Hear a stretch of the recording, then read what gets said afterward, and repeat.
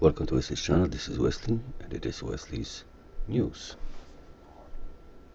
Today we have Nelson Rocha with his new Radiant box that has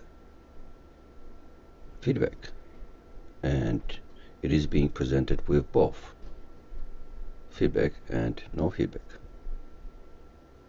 The guy is pretty known to me and I have a lot of open heart for him. He's an active blogger as well. So Nelson, thank you very much for your video. You got to my channel and you guys enjoy the show.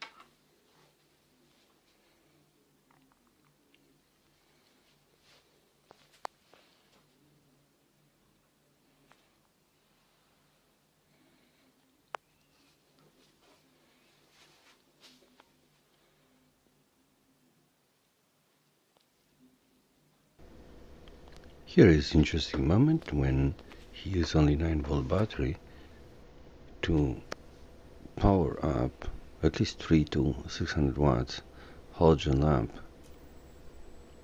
even though the time is short. That battery should not be able to hold it, because this battery is being used as the only source to charge the capacitors, if there are any. There are not many of them and not big. So whatever the charge is, the energy conversion stays by itself. You gotta have to have a juice in order to drink it, and if you don't have one, you don't.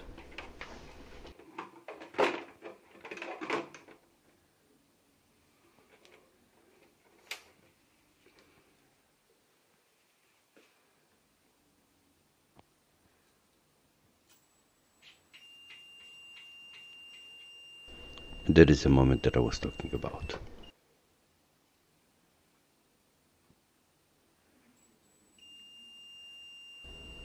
And that is why I decided to post that video on my channel. Amazing, isn't it?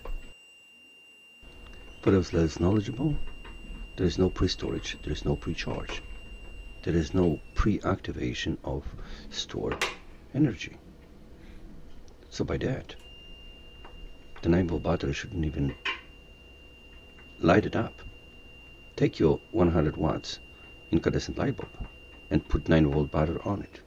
You're gonna get nothing. So now Nelson connects the feedback wire to the device and show it working with self-looping at no external power supply at all.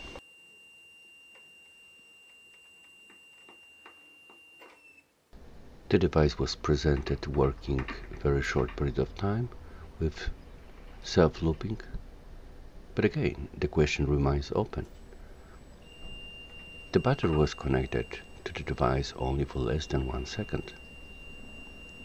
So for any energy storage inside the device, it is too short. And we're dealing with halogen lamp, 3 to 600 watts.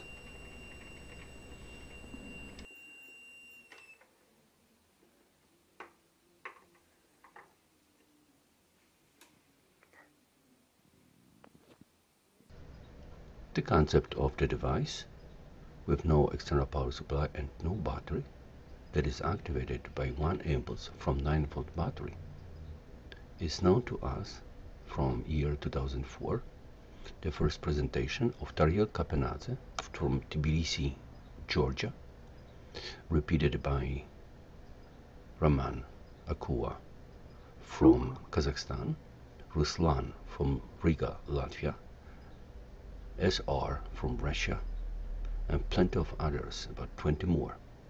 So repeatedness of the same phenomena presented is kind of interesting to me. I witnessed Tyrell Capena's device by myself, personally, and I didn't find it to be fakery. You can see more of the details in videos of Nelson Rocha when you go to his channel. As always, I do not have commercial on my channel. I don't make money on it. So please subscribe to my channel, put a like on it, and see you next video. This is Wesley, and it was Wesley's News.